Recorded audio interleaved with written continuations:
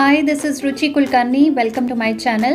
Today we are going to do the poem The Tale of Custard, the Dragon from your book First Flight of Class 10th. This poem is written by Ogden Nash. Let's begin with the session. Ogden Nash has written a poem about a girl Belinda who owns many pets, namely a black kitten named Ink, grey mouse named Blink, yellow dog named Mustard, and a coward dragon named Custard. The poet has very vividly described every character to be brave, except the dragon, who is a coward. But the whole situation changes when a pirate attacked Belinda's house. No one else had the guts to face him, and surprisingly, it was the dragon who killed that pirate. All the characters are happy because they were saved by the dragon, but they quickly changed their thoughts and, consumed by their own ego, they described themselves to be braver than the dragon. Poor dragon did not get the recognition for his bravery which he truly deserved. Let's read and understand this beautiful poem written by Ogden Nash, followed by its poetic devices and rhyme scheme, significance of the title, and moral. And at the end, I'll show you the written summary and question answers. But right now, let's begin with its poet. Frederick Ogden Nash was born on August 19, 1902 in New York, US. He was an American poet, well known for his light verse, for which he wrote over 500 pieces. With his unconventional rhyming schemes, he was declared the country's best-known producer of humorous poetry by the New York Times. Nash's first published poems began to appear in the New Yorker around 1930. His first collection of poems, Hard Lines, was published in 1931, and this book was a tremendous success. He died on May 19, 1971 in Baltimore, US at the age of 68.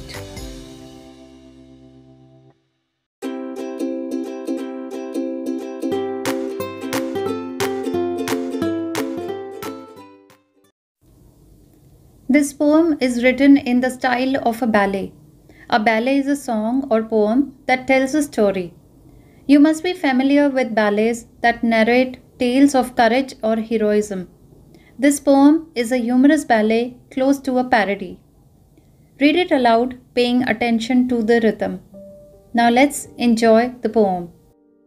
Belinda lived in a little white house with a little black kitten and a little grey mouse, and a little yellow dog and a little red wagon, and a realio trulio little pet dragon.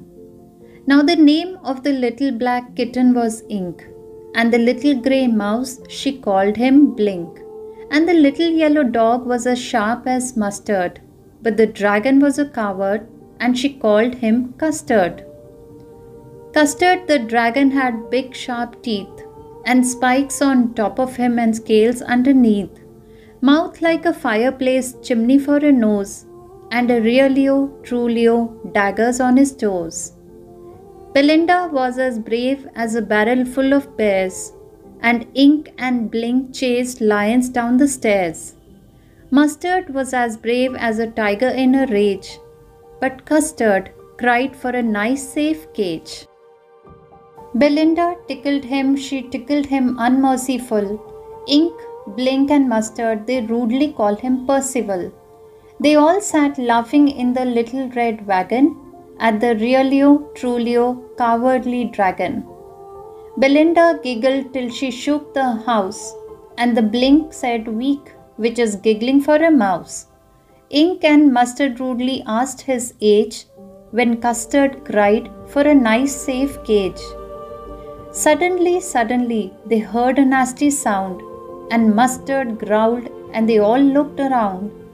Meow, cried Ink, and ooh, cried Belinda, for there was a pirate climbing in the window. Pistol in his left hand, pistol in his right, and he held in his teeth a cutlass bright. His beard was black, one leg was wood, It was clear that the pirate meant no good. Belinda paled and she cried, "Help, help!" But Mustard fled with a terrified yelp. Ink trickled down to the bottom of the household, and little Mouse Blink strategically mouseholed. But up jumped Custard, snorting like an engine, clashed his tail like irons in a dungeon. With a clatter and a clank and a jangling squirm, he went at the pirate like a robin at a worm. The pirate gaped at Belinda's dragon and gulped some grog from his pocket flagon.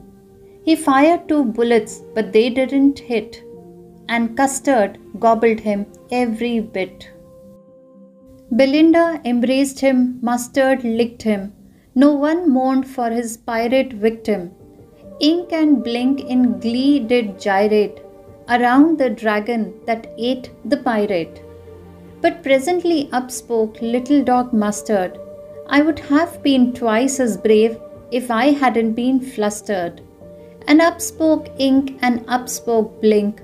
"We've been 3 times as brave, we think." And Custard said, "I quite agree that everybody is braver than me." Belinda still lives in her little white house with her little black kitten and her little grey mouse, and her little yellow dog and her little red wagon, and her real Leo, true Leo, little pet dragon. Belinda is as brave as a barrel full of bears, and Ink and Blink chase lions down the stairs. Mustard is as brave as tiger in a rage, but Custard keeps crying for a nice safe cage. After a nice reading of this beautiful poem, let's now understand the explanation of this poem. Belinda lived in a little white house with a little black kitten and a little grey mouse, and a little yellow dog and a little red wagon, and a real Leo, true Leo, little pet dragon. The poet says that once there was a little girl named Belinda. She lived in a little white house. She lived with some creatures who were her pets. They were a black kitten, a grey mouse, a yellow dog, and a little red wagon, and of course a creature that the poet says was really and truly a pet dragon. In this stanza, the word little is repeated in lines, therefore it shows repetition. Also, the word and is repeated at the beginning of 2 consecutive lines. So, it shows the poetic device anaphora. Now the name of the little black kitten was Ink, and the little grey mouse she called him Blink, and the little yellow dog was as sharp as Mustard, but the dragon was a coward and she called him Custard. Coward is a person who is not brave. In other words, he can also be called as a weakling. The poet explains the name of all the animals that are tamed by Belinda, or all the animals that are kept as pets by Belinda. He says that the name of the black kitten is Ink. The name of the grey mouse is Blink. The little yellow dog had yellow color, and so she called him Mustard. And the dragon, that was a coward, means a weakling, was called Custard. In this stanza, anaphora, poetic device, is used with the repetition of the words and the little in 2 consecutive lines. Also, a simile is used in the line where the dog is compared to mustard. A mustard is a yellow colored flower. Since the color of the dog was yellow, therefore he was called as Mustard by Belinda. Custard the dragon had big sharp teeth and spikes on top of him and scales underneath, mouth like a fireplace chimney for a nose, and rear Leo, true Leo, daggers on his toes. The poet describes the dragon that it had big sharp teeth and spikes on top of his body. This means that its skin was pointed on the top. On the lower part, it had scales, which were bony plates to protect the skin.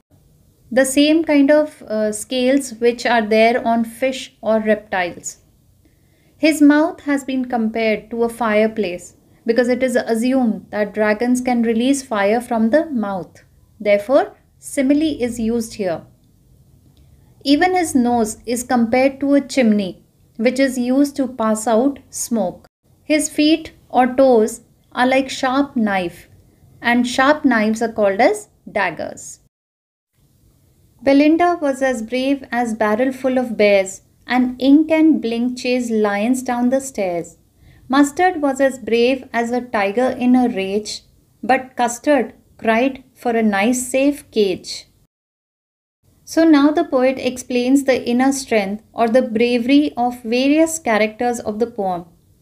He says that Belinda was as brave as a group of bears, and Ink and Blink, that is the kitten and the mouse, were so brave that they could hunt lions. So here he has shown the bravery of the kitten and the little mouse, that they could even hunt a lion. The dog was also very brave, just like an angry tiger. But in contrast to all of them, there was Custard. Custard, the dragon, was not as brave, as he was afraid of everything, that he always demanded a safe cage to sit inside. And that is why Custard the dragon is called as a coward. In this stanza, there are two examples of simile. Belinda's bravery is compared to that of barrel full of bears, that is, in the line as a barrel full of bears. And second example is Mustard's bravery is compared to that of an angry tiger, because Mustard was as brave as a tiger in a rage, that is, a tiger which is angry. Belinda tickled him, she tickled him unmerciful. Ink, Blink and Mustard, they rudely called him Percival. They all sat laughing in the little red wagon at the realio, trulio, cowardly dragon. The poet here says that Belinda used to tease the dragon in a very cruel way. Ink, Blink and Mustard also made fun of him by comparing him to a knight named Percival. This Percival was a knight in King Arthur's court, and he was thought to be brave, but he ran away due to lack of courage. So his cowardness is related to the dragon's cowardness, that is Custard's cowardness. And they all used to tease the dragon while sitting in their little red wagon. In this stanza, the poetic device repetition is used because the word tickled is repeated in the first line. And in the second line, personification is used because Ink, Blink and Mustard call Custard as Percival. That is, human-like characters are given to an animal. Therefore, it shows personification. Belinda giggled till she shook the house, and Blink said weak, which is giggling for a mouse. Ink and Mustard rudely asked his age, when Custard cried for a nice safe cage. The poet says that Belinda used to laugh so loudly that her voice echoed in the house. Blink the mouse used to laugh and make a sound of weak. Weak is a sound made by a mouse. On the other hand, Ink and Mustard would tease him by asking the dragon his age, whenever he used to demand for a nice, safe cage. In this stanza, the poetic device onomatopoeia is used. This poetic device happens when there is usage of sound words to create a dramatic effect. Therefore, the words giggled and weak are onomatopic words. Suddenly, they heard a nasty sound, and Mustard growled, and they all looked around. Meow, cried Ink, and ooh, cried Belinda, for there was a pirate climbing in the window. So while all of them were making fun of the dragon, they heard a sound of someone entering the house. When they looked towards the window, they saw a pirate which was climbing up the wall. The dog barked at him, and the kitten mewed to him. Belinda cried, "Oh!" because all of them were scared of the pirate. A pirate is a person who robs the ship. In this stanza also onomatopoeia is used because the words like growled and meowed are used as sound words. Pistol in his left hand, pistol in his right, and he held in his teeth a cutlass bright. His beard was black, one leg was wood. It was clear that the pirate meant no good. The poet describes the appearance of the pirate. He says that the pirate was holding handguns in both his hands and had a little sword too. He was holding this little sword with his teeth, and this little sword is called cutlass. He had a black beard and his one leg was made of wood. This means that though the pirate was a disabled person, but still he was frightening all the characters. Moreover, his main intention was to harm them, and that's the reason why he carried two pistols and a cutlass. Belinda paled and she cried, "Help, help!" But Mustard fled with a terrified yelp. Ink trickled down to the bottom of the household, and little Mouse blinked, strategically mousehold. When all of them saw the pirate, they got frightened. Belinda was so frightened that she turned yellow due to fear, that is, she turned pale, and she started crying for help. Mustard the dog started crying for help too. The kitten Ink ran down towards the bottom of the house as if he had already planned for it, and the mouse Blink also ran into his little mouse hole in order to save himself. So in other words, all the pets of Belinda who considered themselves as very brave, they all ran away when actually the pirate came into the house. But up jumped Custard, snorting like an engine, clashed his tail like irons in a dungeon. With a clatter and a clank and a jangling squirm, he went at the pirate like a robin at a worm. When all the other characters that were earlier defined as very brave got frightened, the dragon did the most unexpected thing. He jumped onto the pirate and made such a strong sound with his noise as if the engine was producing a sound. Not only this, he hit his tail on the ground with a great force, as if it produced a heavy sound of metal being rubbed against each other in the underground prisons. Dungeon is an underground prison. He attacked the pirate just like Robin Bird attacks the worms. So in this stanza, the words like clatter, clank, and jangling squirm, these are all sounds of hard objects falling on each other. And since these sounds are used in the stanza, these words are an example of onomatopoeia poetic device. There are also many examples of similes in this stanza. For example, in the line snorting like an engine, where the sound of the custard is compared to the sound of an engine. Then next line, clashed his tail like irons in a dungeon. So he made the sound with his tail in such a loud noise that it was as if the irons were clashing with each other in an underground prison. The next line where simile is used is he went at the pirate like a robin at a worm.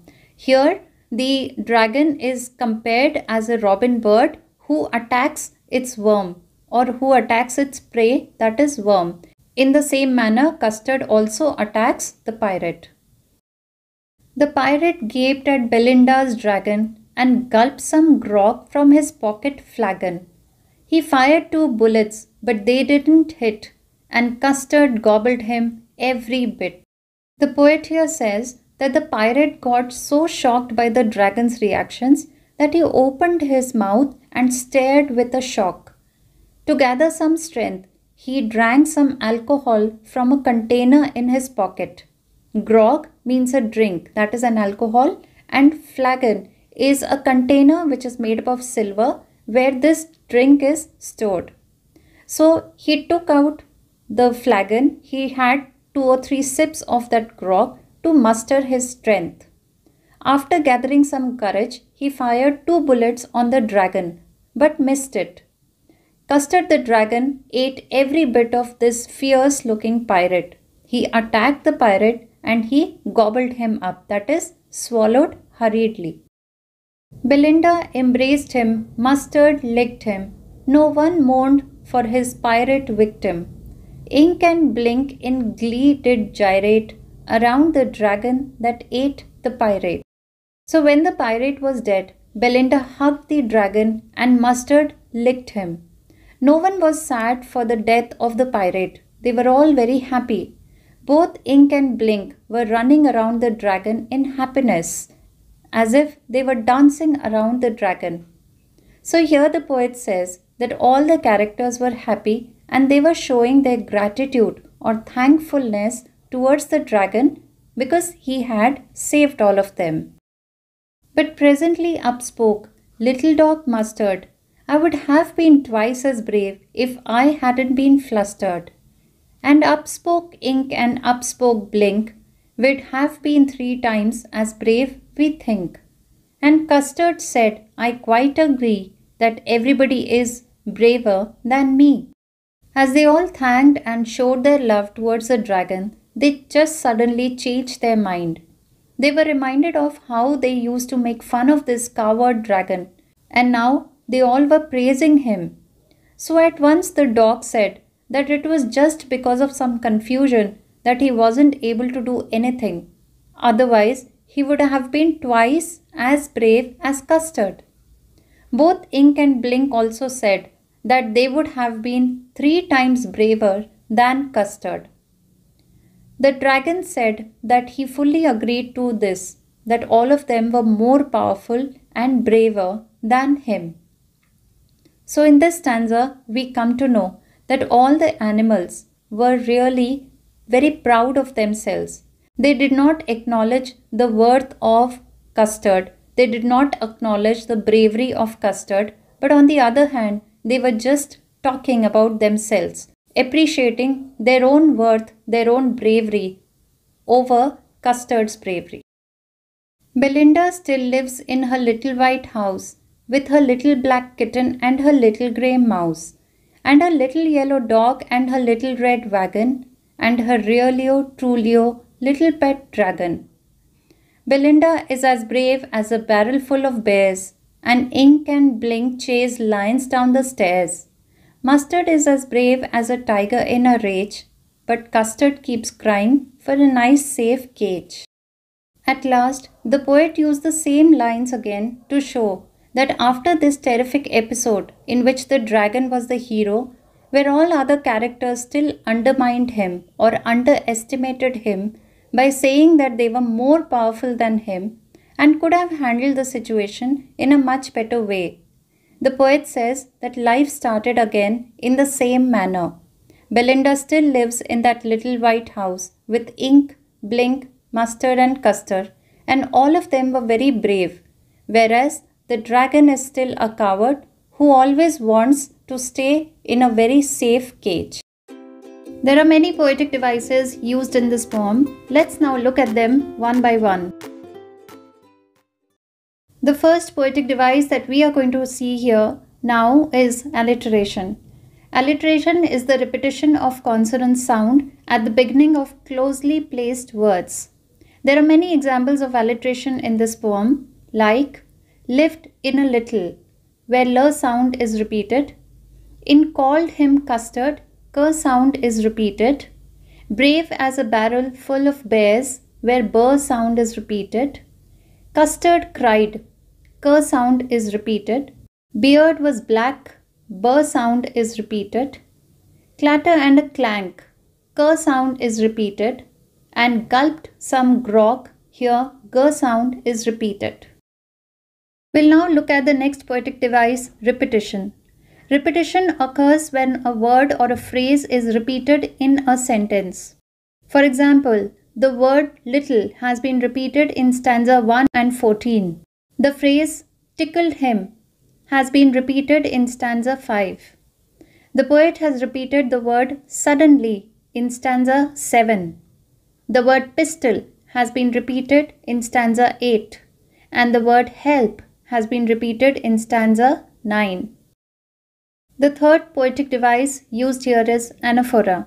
Anaphora is the repetition of a word at the beginning of two or more consecutive lines. For example, the word and is repeated in stanza 1, 2, and 14. This poem also shows many examples of similes. A simile is a comparison which is made between things or ideas using the words as or like. Let's look at the similes used in this poem one by one. The sentence, "and the little yellow dog was sharp as mustard." Here the dog has been compared to mustard using as. Mouth like a fireplace. Here the poet has compared dragon's mouth with a fireplace. As a barrel full of bears. Here the poet has compared Belinda's bravery to that of a barrel full of bears. Mustard was as brave as a tiger in a rage. In this sentence, the poet has compared Mustard's bravery to that of an angry tiger. Snorting like an engine. Here the poet has compared the sound of the dragon with the sound of an engine. Clashed his tail like irons in a dungeon. Here the poet has compared the sound of lashing of dragon's tail with that of clashing of irons in a dungeon. And the last sentence where simile is used is like a robin at a worm. Here the poet is comparing dragon's attack on the pirate like a robin bird attacks the worm. The next type of comparison made in this poem is metaphor. Metaphor is comparison of two dissimilar ideas. There is one example of metaphor here, which is chimney for a nose. Here the poet has compared the dragon's nose with a chimney. Point to be noted here is that in metaphors, we do not use the comparative words like as or like, as we use it in simile. Next, we come to personification.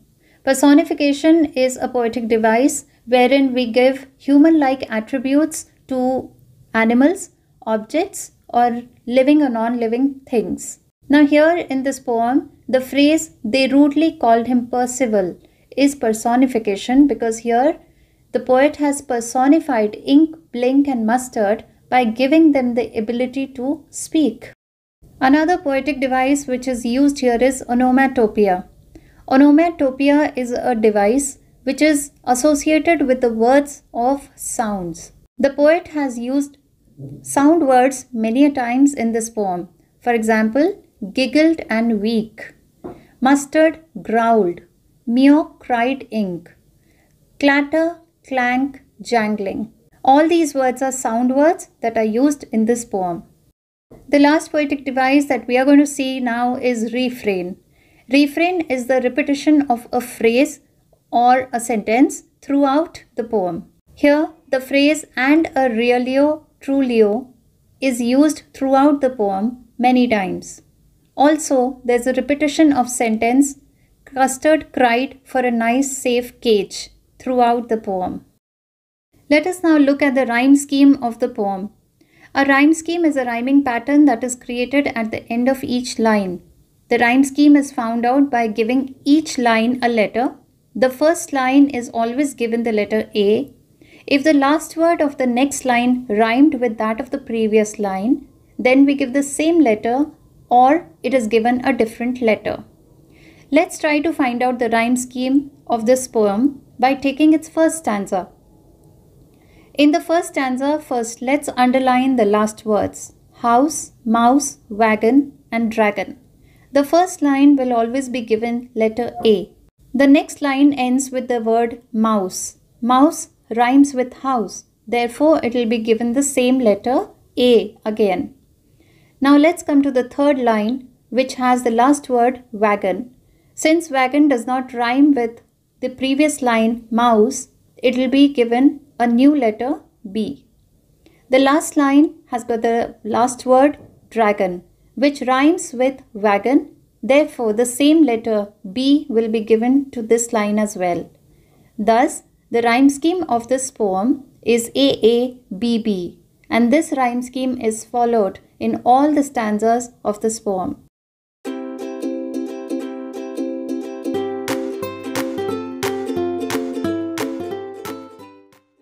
this ballet, Custard is the central character, and the poet has contrasted other animals with him. Although the poet describes the other characters as well, but this ballet majorly explains the heroism of Custard. Despite proving his capabilities, Custard wasn't truly appreciated by Belinda and her other pet animals because they all were boastful and proud of themselves. Custard the dragon was again treated poorly as usual. Since this story revolves around the dragon, Custard, the title, The Tale of Custard the Dragon, is appropriate.